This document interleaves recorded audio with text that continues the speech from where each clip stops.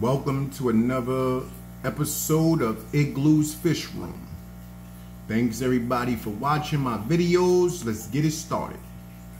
This is my L199 Colombian Zebra Pleco pair. I have one in the cave. And they also share a tank with my Geophogus Brasiliensis. This is a pair, beautiful pair. They're also about to spawn. These are some very pretty fish. I have a few different types of Geophogus. I'll be updating a lot of different Geophogus species that I have inside of my fish room. These are a pretty awesome pair. They produce a lot of fry. They're very good parents. Take care of them all by themselves. No intervening from me.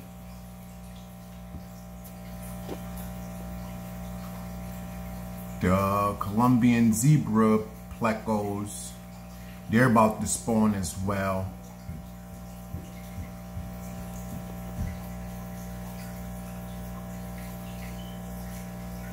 Geophogus, they're a semi-aggressive fish.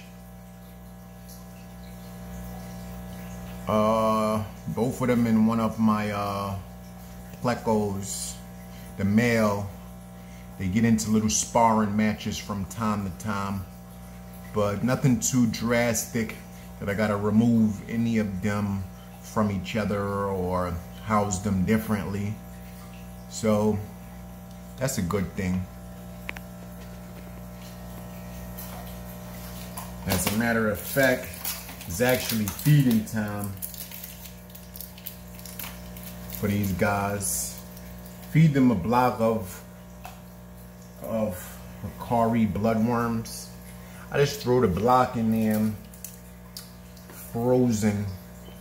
It's not actually the proper way to do it. You should thaw it out and rinse it off first before feeding to them.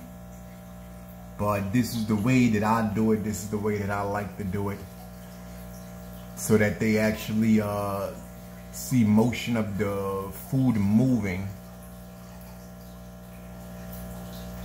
I think it creates more of a natural kind of thing, because what they eat in a while is usually gonna move. So by this giving like a slight motion, it gives off the same type of vibe, in my opinion. At least that's how I see it.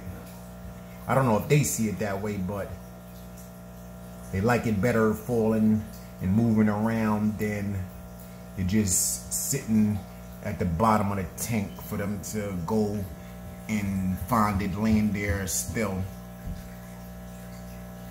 But make sure you smash the like button. Smashing the like button and subscribing and watching my videos to the end, it does a great deal of help to me. It helps me continue to bring you videos like this, so that you can see different fish species, how they're kept,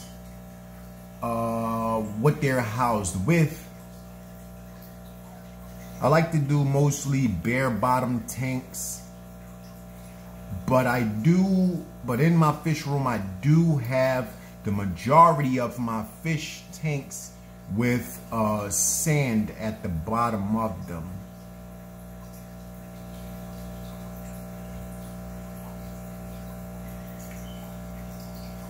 I think I use I actually use a cheap sand. I use pool filter sand, because it's not too coarse where it's gonna trap gases in it, because trapped gas inside of sand is really dangerous. So I use pool filter sand because it allows a good aeration into the substrate, and it holds a lot of beneficial bacteria. But I keep a lot of things in my tanks that hold the beneficial bacteria. That's why I use sponge filters. That's why I use the terracotta That's why I use wood. All of these things are porous materials that holds beneficial bacteria. So it's pretty good to have these things in there if you're doing bare bottom tanks.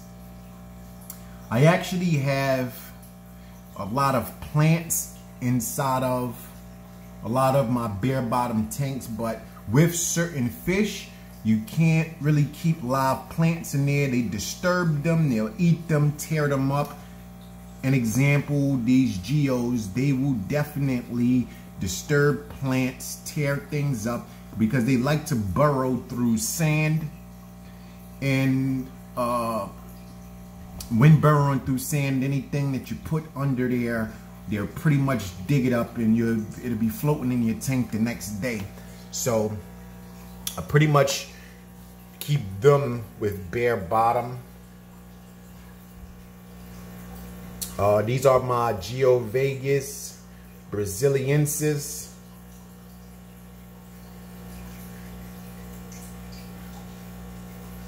Give the video a thumbs up.